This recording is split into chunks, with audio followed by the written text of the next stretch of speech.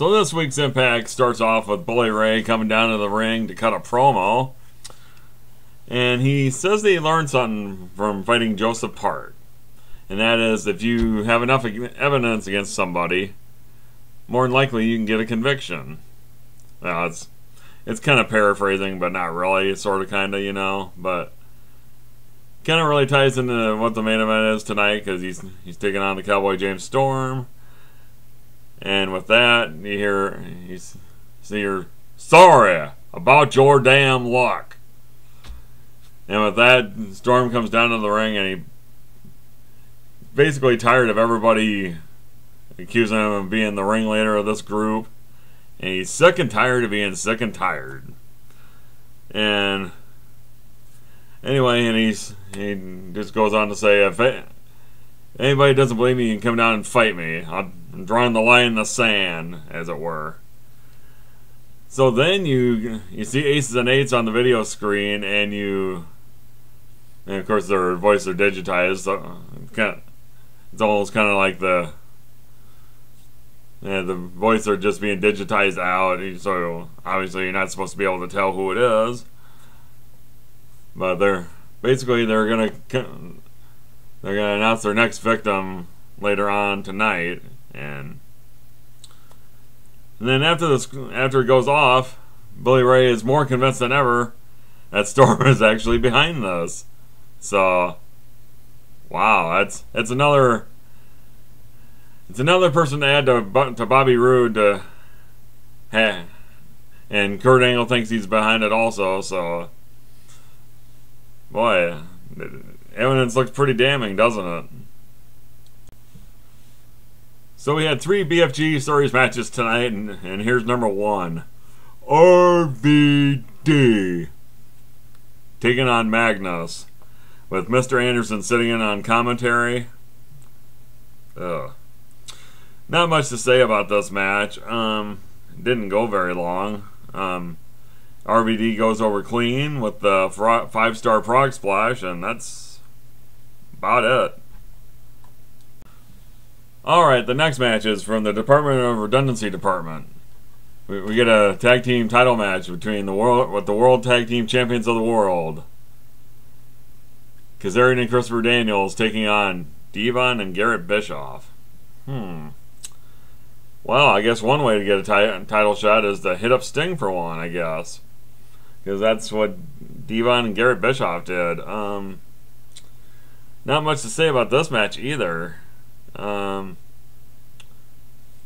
Daniels and Kazarian retained with some shenanigans with a belt shot to Devon's head, and that's about all you can say about this match. Ugh. What is TNA really trying to do here? Are they trying to get Robbie E over by having him fight one of the biggest babyfaces in the company, Jeff Hardy? Why are they wasting their time on this frickin' loser? It's like he should go back to the frickin' Jersey Shore, my dude. Anyway,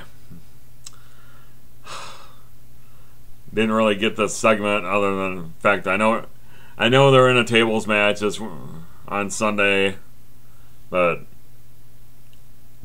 are they really trying to make you think that Robbie E is actually going to get the 20 points in this match? I mean, really? I mean, seriously?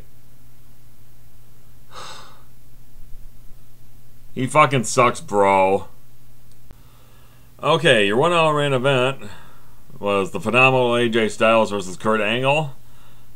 But before we get into that, we have a little announcer table promo by Samoa Joe comes storming out there, and he's all intense and this and that, you know, saying that he's gonna basically beat people up and that, but which I thought was actually pretty good. But then we get into the match, and this was the absolute highlight of the show for me, because this to me was one of the best matches I've seen on TV in quite some time. I mean, it was just back and forth throughout. Each man hit their finisher, and they would kick out. It finally took a second angle slam by Kurt Angle to defeat AJ Styles, and he gets the 7 points. Another thing about this match, you had that skank Claire Lynch in the audience. She was actually cheering on AJ this week. Kind of a far cry from last week where she was screaming at the camera and saying, "Do the right thing, AJ! Do the right thing, AJ!" Yeah, it's just like a woman to have those kind of mood swings, you know. Just wonder if she doesn't have some kind of bipolar to her or something, or you know. But all in all, this match was really good, and I thought it was the highlight of the show for me. Then we had another message from Aces and Eights saying who their next victim is going to be. They didn't really say who it was going to be, but they said later on they would reveal who it was, which again kind of ties into what Minister Anderson meets up with James Storm in the back, and he's back there talking to Storm about his boys or whatever. It's like, well, they're not my boys, Storm's saying, but Anderson seems to be on the bandwagon of Bobby Roode and Bully Ray and Kurt Angle, thinking that Storm really is behind this. So it's like the evidence is really stacked against Storm, it would seem, and people are buying into this. So it's gonna be. Personally, I don't think he is behind this whole thing, but you know, stranger things have happened. Alright, then you had a non-title knockout match between Tessmacher and Gail Kim. Match lasted about 4 minutes, and Tessmacher goes over, as you would think. But and shortly after the match, old goat face herself, Madison Rayne, comes down to the ring and gives Earl Hebner a big lip lock and drops onto the canvas. And oh boy. If Earl Hebner is the referee in the match on Sunday night, which I have no doubt that he will be, I'm thinking Madison Rayne's going to be the new knockout champion, and God, I hope not, because she absolutely blows frickin' goats. Next. They did a little kind of a vignette about Kenny King, about how he took a big chance to come to TNA. Basically after he left his former partner Rhett Titus behind in ROH about a week after they'd won the ROH tag team titles, and he basically talks about winning the X Division title from Zema Ion, which he gets a shot at it on Sunday at Hardcore Justice, and bring some more star power back to the X Division after Aries gave up the X Division title to go for the world title, which he eventually won. So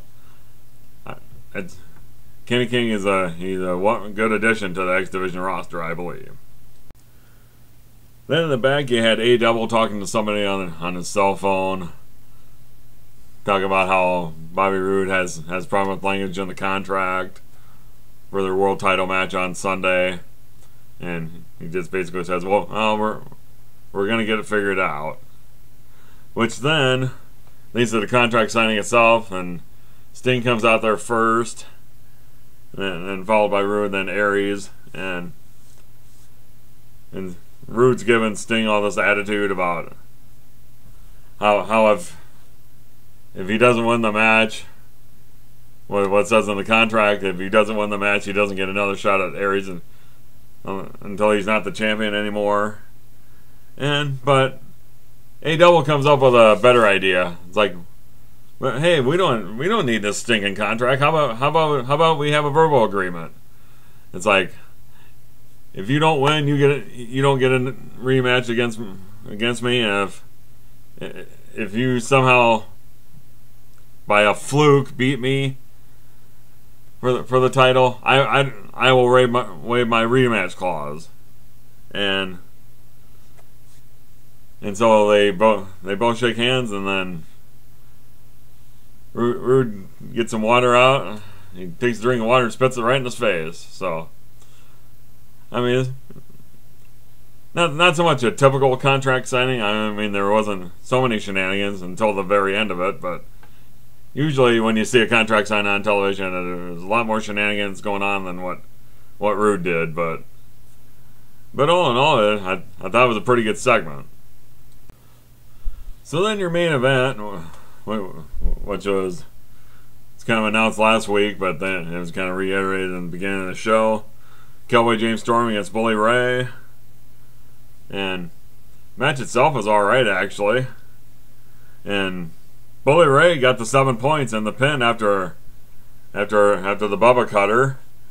And it's kind of surprising that he went over clean on Storm. You probably would have thought there could have been some shenanigans in the match, but there really wasn't. But afterwards, you see another promo by Ace and Eights up on the video screen there, and they announced their target for Sunday, and it's Bully Ray. They're all going to come after Bully Ray, and he's thinking, wow, me?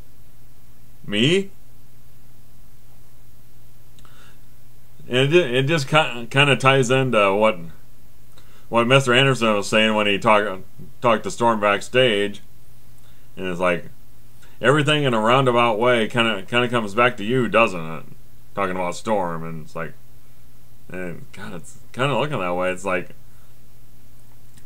all the evidence is pointing to James Storm being the ringleader, and I think they're doing a really good job to making you think so. So we shall see now, shouldn't we? Shall we? Okay, final thoughts on this show. I thought the highlight for me tonight was the 1 hour main event between AJ Styles and Kurt Angle. Excellent match, one of the best TV matches I've seen in a while. Then the contract signing between Aries and Rude, I thought that was pretty well done. But oh my God, the knockout title match on Sunday. Please don't let Madison Rayne win, please. Anyway, I'm signing off for now. This is Marvelous Mark, and I will see you later.